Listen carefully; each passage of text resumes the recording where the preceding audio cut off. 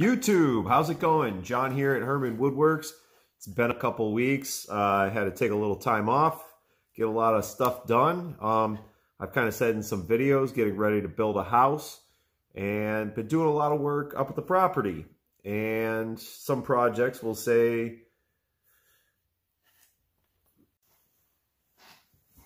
YouTube, how's it going? John here at Herman Woodworks.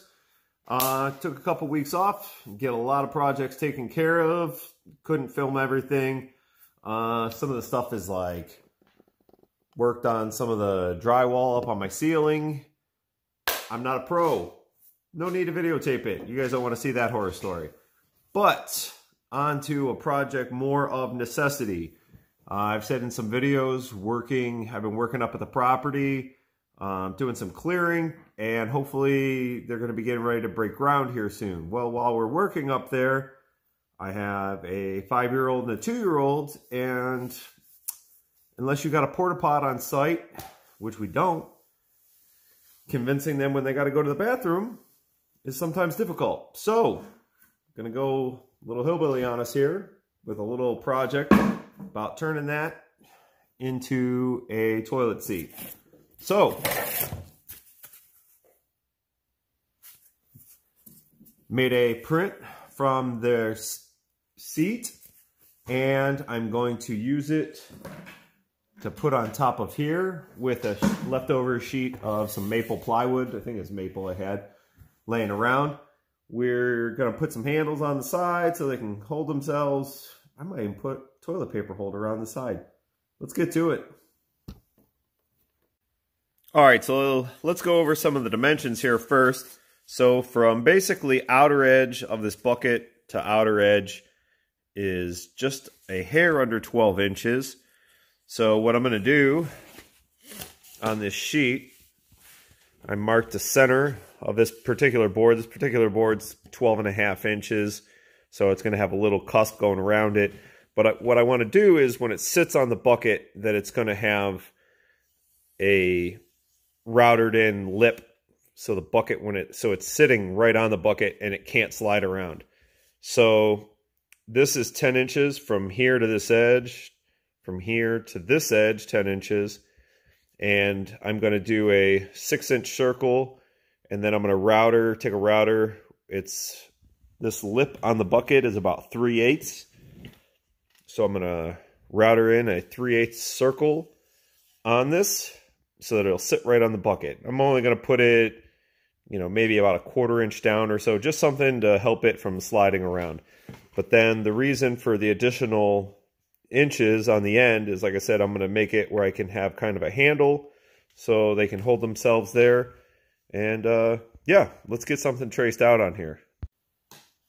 All right, so if you guys don't have one of these, this comes in super handy for making some really big circles or designs doing the woodworking. I think I got it at Home Depot, I don't even know, maybe 10 bucks. I'm just guessing. I think it's like that Staedtler. Oh, this is Dasco actually.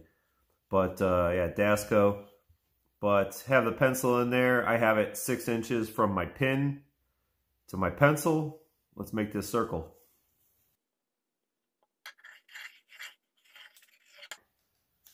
Now what I'm going to go ahead and do is adjust this, bring it in 3/8 just to make that interior circle. So when I'm running the router around, that I know where I got to be. A lot of guys would probably set up a circular jig for the router to hook it on there. I am not doing that for this project. Eventually I'll do something like that. I'm just going to hand cut this. Like I said, it's not going to be very deep. We'll just go with that.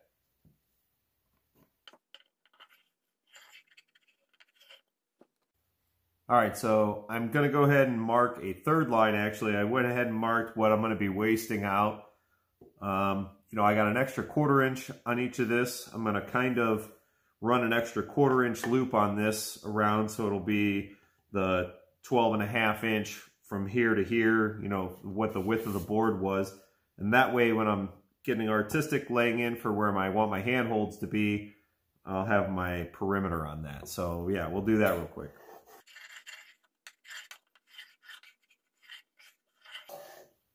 All right.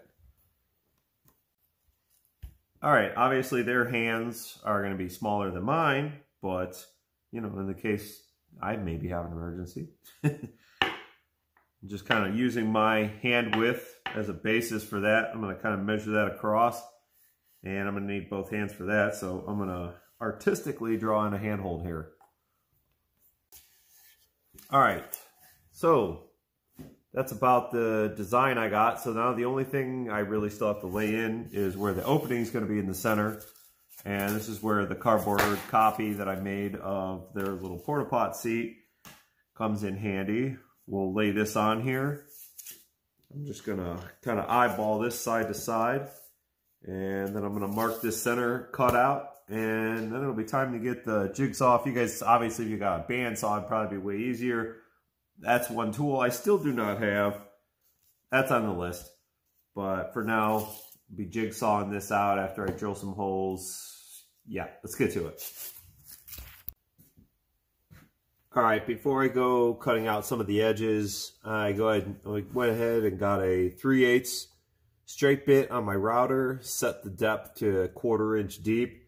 And I'm going to go ahead and run this around first while the board's whole. It'll be a lot easier just kind of riding this thing around.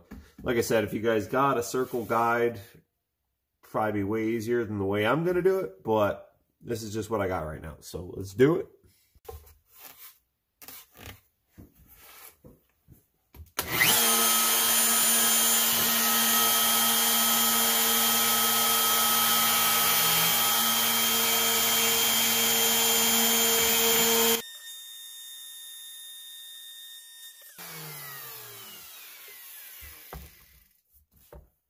Forgot the dust collection.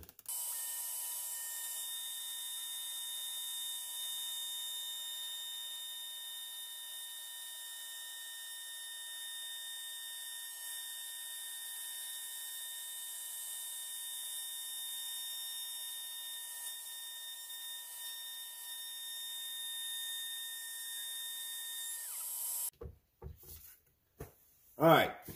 So use my jigsaw. If you guys watched before, I'm sure I've used this. I got this Bosch unit. Thing's awesome.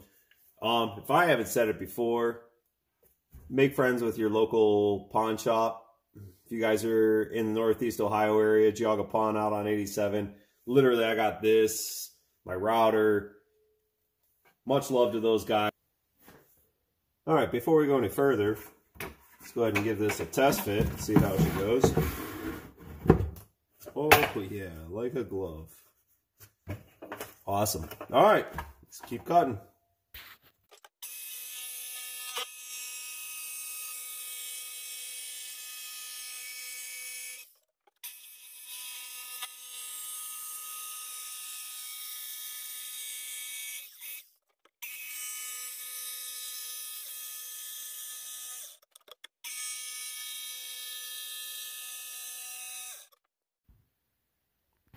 All right, I'm going to hold off on cutting off this last part, just so until I drill out this so I can jigsaw that, drill a hole in this, jigsaw, and then I'll make the final cuts.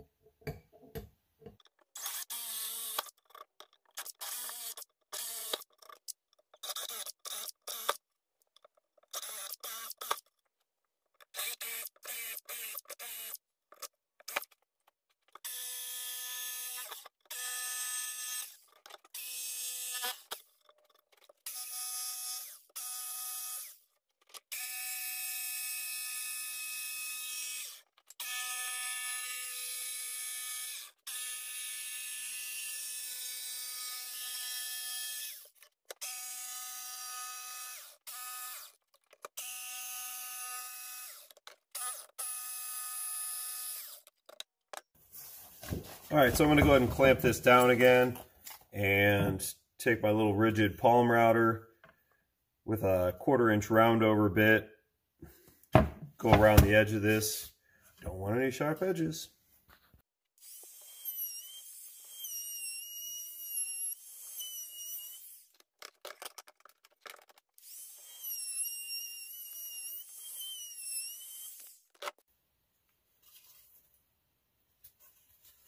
All right, so gonna go ahead and go over and get all this sanded down. Get this sanded up to maybe about 220 and get this thing ready for, probably just gonna shellac it something real quick, so.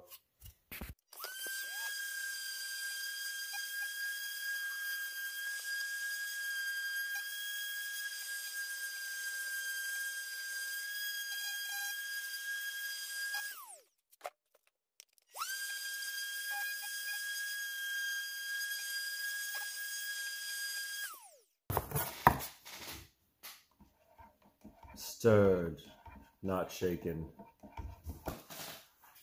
All right, so we are prepped. Got this sanded down to 220.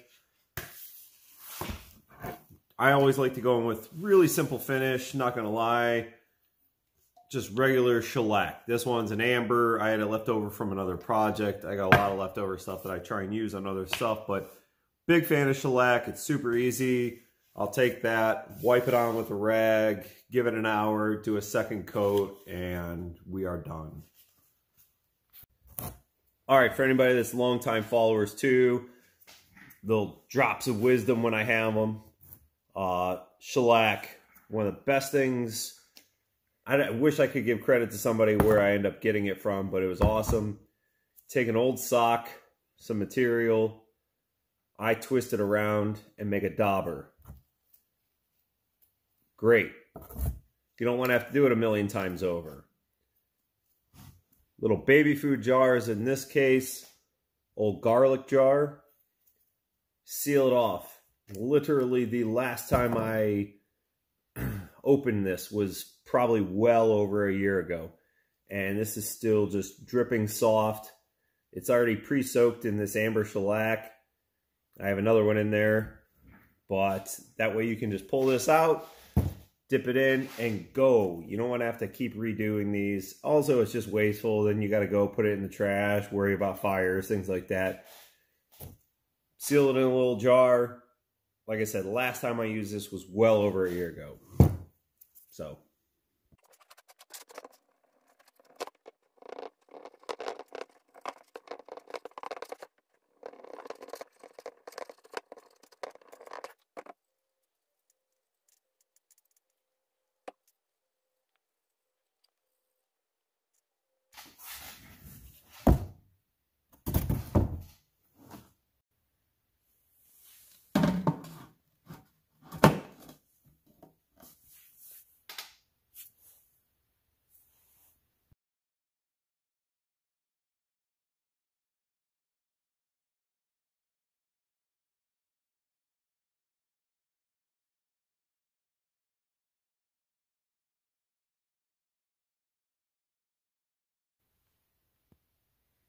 All right, YouTube, that was just a quick impromptu kind of video. Like I said, hadn't got to put anything out in a little while. I know it's 100% silly. Yeah, I could go buy a plastic seat, but that's one more piece of plastic in this world that we don't need. And this is Herman Woodworks. So, yeah, you do the math. If you guys are new, please subscribe. It's been fun as always, and I will talk to everyone again soon.